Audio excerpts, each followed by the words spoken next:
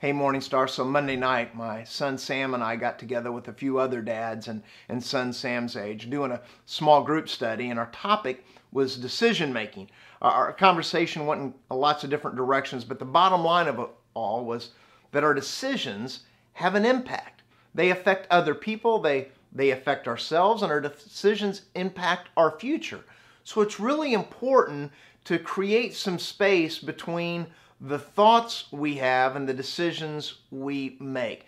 The thoughts we have and the decisions, the actions that we take. It's best to consider, stop and consider the best way to respond if someone says something critical about you or to you on social media, to see, hey, if I just kind of retaliate here by sending out an instant nastygram or Facebook post, what's that really going to say about me? Who else is going to read that comment? What's that going to suggest about my character?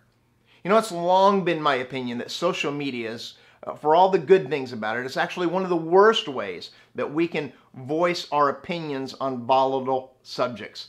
All that side-taking does is stoke a fire that's been started by the evil one.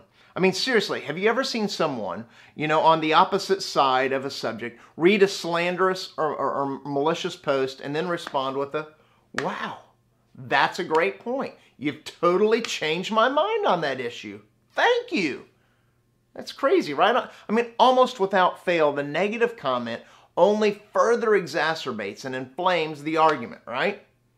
I could say the same thing about the actions of several of the St. Louis Rams football players prior to the game this past Sunday, how their actions, not well thought out, I don't think, actually inflamed through kind of kerosene on a fire that was finally beginning to get under control. I don't know if you saw it, but before running out onto the field, before the pregame introductions, several of the team members stood by the tunnel where they come out of the locker room, and they had their hands held above their heads, the now infamous don't shoot gesture. It was not a field goal, it was a don't shoot.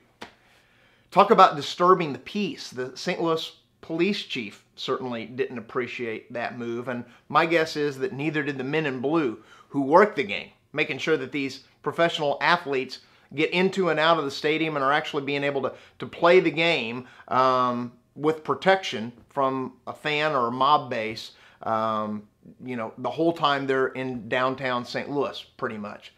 And I have to admit, the decision to make that gesture disturbed my peace, kind of took away from the huge win over the Raiders this past weekend.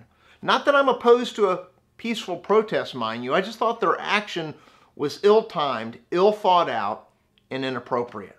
And then I saw the post-game interviews with some of the players, and I don't know, maybe the media just kind of was out to make them look like a bunch of doofuses by editing out all their well-considered observations and just showing them the comments that made them look, honestly, like fools, like guys who hadn't spent much time learning about what was really happening in the city they played football in, and guys who had spent even less time considering the impact of their actions. Don't shoot.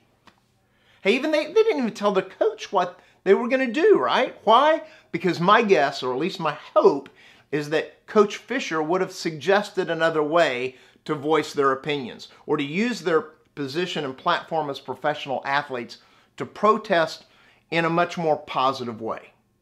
Now, friends, certainly free speech is a right and a privilege we enjoy in our country.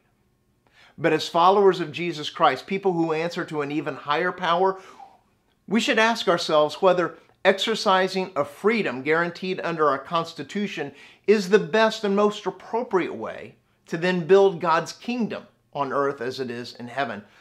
God calls us. He calls us to take stands for peace and justice.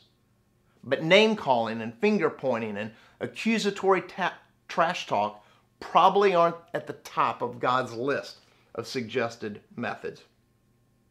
Now, my guess is that perhaps there are a couple of you out there who disagree with some of what I'm saying, maybe even passionately, and you're already typing up the email to send back to me. But listen, before you do, would you just consider the words at the beginning, to stop, to take a couple minutes to kind of pause and think through your thoughts before just pressing send. To ask yourself if there's a kernel of truth in what I'm saying, and then how God would have you most appropriately respond.